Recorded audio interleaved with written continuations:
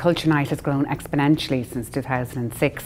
It's an incredible opportunity to showcase Irish culture throughout the country.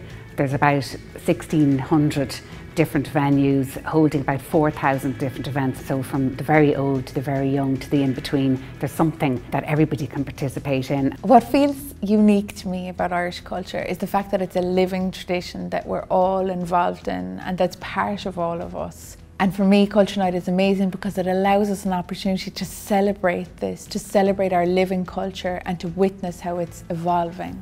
As we'd have an activation in a gallery or something like that, you curate a show. This is like Culture Night is curating Ireland as a space. And so that's really interesting to see how everyone comes together and uses that space culturally.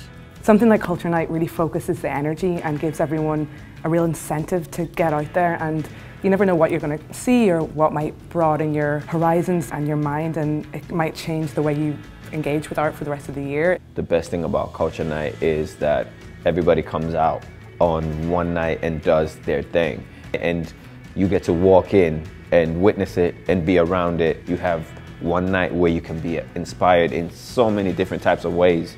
People go out on Culture Night. There's about 400,000 people last year. It'll probably be even more this year, and they may see a form of culture that they haven't experienced before, and I think that's what's so wonderful about it. It's free, and some of Ireland's greatest minds and thinkers and artists are just out there doing their thing all at the one time. That doesn't happen very often, and you just never know what you'll stumble across, really. Tá anna hefris agus anna agsúlacht ag buint len ar Gaeltacht an éireann agus tugan an oíche seo seanstúin go léir cé luaire a dhéanamh sin le chéile.